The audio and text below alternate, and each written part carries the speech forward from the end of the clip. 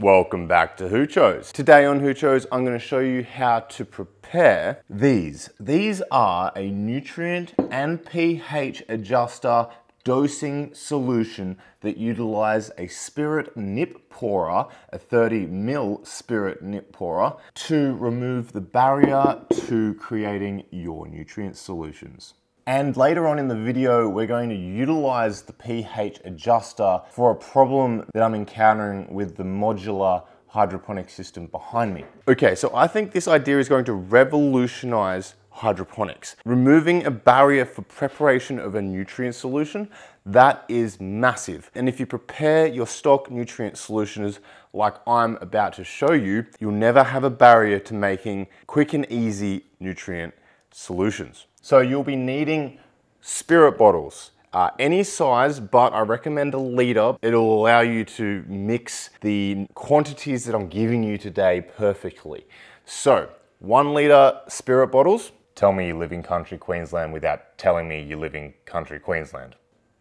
And these are 30 ml nip pourers. They are a commercial bar accessory and they allow you to pour an exact 30 mils every pour. When you pour it, this ball comes down after the 30 mils has been poured and blocks the nozzle so that it's an exact 30 mils every pour. You can see where I'm going here. What we're going to be doing today is making up stock solutions of hydroponic nutrients that give you an exact dose of the nutrient for a specific amount of nutrient solution. So I've just filled this bottle up with some water and I'll show you how these work. It's as simple as turning the bottle upside down and it will pour exactly 30 mils. I'm going to mix up 3 different types of nutrients. All 3 nutrients are on the Hydroland website. The nutrients are Campbell's Diamond Spec Tea, which you'll most likely be familiar with. That is a tomato and fruiting plant nutrient. I'm also going to be mixing up 2 nutrients that are new to Hydroland. Diamond White, which is an all-rounder. So if you're buying a nutrient for the first time, I'd recommend Diamond White if you just want an all-purpose solution. And there is now also Diamond Blue. The Diamond Blue is a propagation and leafy greens. So if you wanted to specifically tailor your nutrient solution to specific stages or plant types, you now can do that with the Diamond range. These are all available in 1 kilo lots, but if you've got, 25 kilos, 25,000 liters worth of Diamond tea, it's absolutely fine to use that in the way that we've been using it all these years. In my last video, we dissolved 1 kilo of nutrient into 4 liters of water. We actually started with 1 kilo of nutrient and added water until we had 4 liters. So we're going to try and make it a bit stronger this time. Now the reason for that is at 4 mils per liter, it doesn't divide very nicely into 30. So if we get it down to 3 mils per liter, each shot from these shot pourers will be enough nutrient for 10 liters of water. That's going to be important later. It also is just a really nice round number. If you're doing a 100 liter res, you'd do 1, 2, up to 10. Easy, right? We're also going to be making up a calcium nitrate, part B, which will service all 3 of these nutrients. So a really good way of purchasing these nutrients is to buy a large bag of the part B, the calcium nitrate, and then purchase smaller quantities of each nutrient in kilo lots. That covers your part B in bulk, and you also get to specialize your nutrients. All right, let's make these nutrient solutions up. So the numbers are really simple. To each of these liter bottles, we're adding in 333 grams of whichever nutrient. 333 grams of Diamond Blue, Spec Tea, Diamond White, or the calcium nitrate. That is going to give us the exact quantity that we need because it's 1 gram per liter. And if we divide a liter by 30 mils, that divides down perfectly into our shot quantities for 10 liters. So the Diamond Blue, 330, that'll do. I can't fit anything more in it. That's cool. Have a go at the color in that. Okay. I really should have done this with hot water. That would have made it dissolve a lot better, I think. This is the spec tea. Okay, I'm actually gonna use hot water for this one. Yeah, it's dissolving way better with the hot water. And this one is the diamond white. And just for reference, they'll rock up in bags that look like this. So you can just add them into whatever containers you like.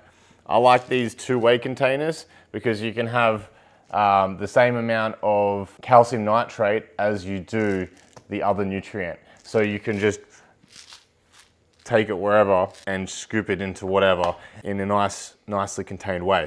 I got these on Temu. Diamond white. Now I will add a small disclaimer here. This may not work for you at this low of a concentration, purely because my tank water is tank water. It has an unmeasurably low part per million count, or EC. So if you've got hard water, there is more space in the water taken up by other salts. So the ability to dissolve is diminished because there's already salt in it. Now don't stress if that's the case, just lower the amount and you may need to do like 2 shots to get the same amount as what I'm able to get with this. Just adjust your recipe and go from there. And last but not least is calcium nitrate. The same of calcium nitrate. And here's a little bonus segment for you. We're going to be making up a pH adjuster that is specifically tailored to the dosage of this 30 ml pourer. So to do that, this is actually going to rely on you doing your own math here, unfortunately, purely because you'll need to adjust your pH up or down a certain amount depending on your water. So you would dilute this phosphoric acid, which is available from Hydroland, or this potassium carbonate, which is available from Hydroland, in a powder and a high strength acid liquid. And we're going to water it down into a pourer bottle so that it pours the exact amount that you need to raise or lower your pH before you add in your nutrient solution for 10 liters. And that way, you just add a nip for every 10 liters and your pH becomes standardized across the board. There's no thinking about how much you need for a certain amount. The way that I'm going to calculate mine is, I know that I need 10 grams per 1,000 liters, which is about a gram every 100 liters, which is, you know, 1/10 of a gram for 10 liters. So what I need to figure out is how many shots are in a bottle. There's 33 shots in a bottle. 1,000 divided by 30 is 33.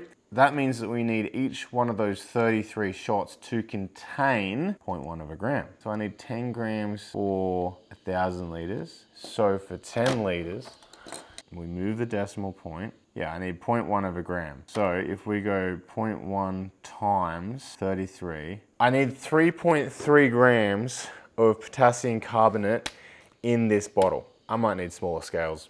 Okay, so 3.3 grams is like, not much. That much. And that can just, and that is my pH up. And you can make that pH up at any strength. You can, because it's so concentrated, you could make that 1 nip for like 1,000 liters. You just up the concentration to whatever you want because that will dissolve so well in water. And it sure beats the hell out of paying 15 bucks a pop for this. Okay, so we've got all of our mixes mixed up.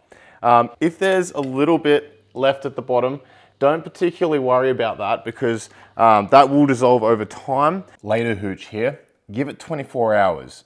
All of my nutrients except for the diamond blue dissolve within 24 hours. The diamond blue took a little bit longer at about 48 hours. We are completely dissolved. But Hooch, I hear you say, why were you so excited? This is just stock solution. Yes, it's annoying to make up a nutrient solution, but it's not that annoying. This is a 9-liter watering can full of water. I love using these to walk my nutrient around and water some of my plants that aren't on automated systems. even to top feed in some of the cocoa, I'll wash it with water sometimes and then I want to recharge it. I love using these and I usually dunk them into my IBC because it's easier than making up small batches of hydroponic nutrient. But now, watch this. Now, I have worked in bars before and I know that these things aren't always 100% correct. So until you know that it's 100% correct, I do recommend measuring it, but it's not that hard. It's just as easy. So all we need to do to create 10 liters of nutrient in a watering can is add in our pH up, give her a stir, also available on Hydroland. Add in our calcium nitrate, give it a stir, and then add in whatever nutrient is appropriate for the plants you're feeding. So in this case, it's diamond white for me. And we can check how we've done. The pH is 5.6, which is perfect. The EC is 2.6. So that's perfect. And that was hassle-free.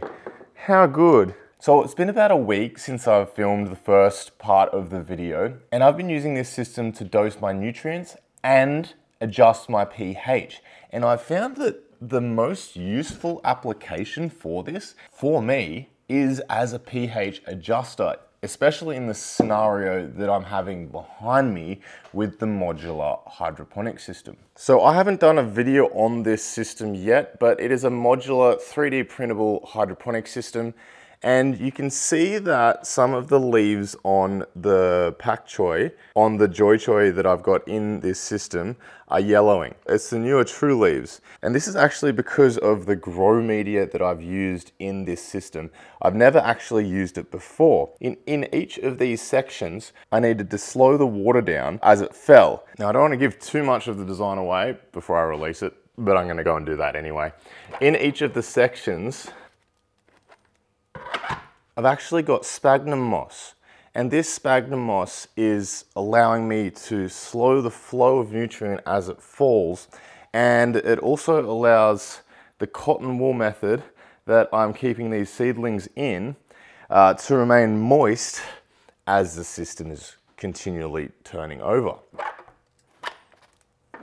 Having never played with sphagnum moss before, I wasn't aware that it would cause my pH to drop.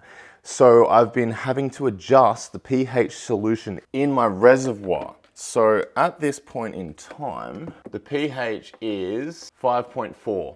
Now that's okay, it's slightly lower than I'd like, but I've been adjusting this every second day up. And the way that I've been doing that is I've just been coming along and dosing the reservoir with 30 mils of my pH up. And because it's actually quite dilute, it's not really causing any precipitation. You could just dose that into a larger amount of water and then drop it in, and that would be absolutely fine. But with this technique, it's made my pH management so much more efficient. So now my nutrient is at a more respectable 5.6 to 5.7.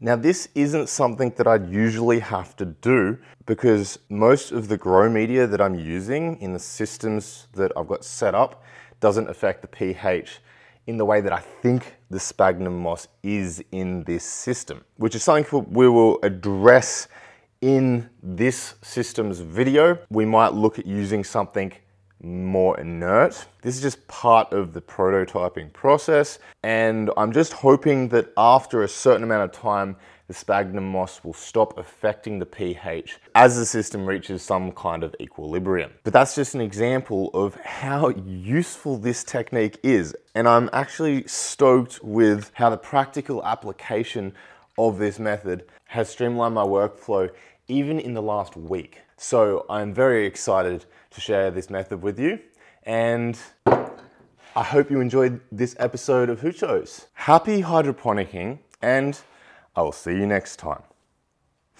on Hoochos. Right, let's plug this system back in, and off she goes.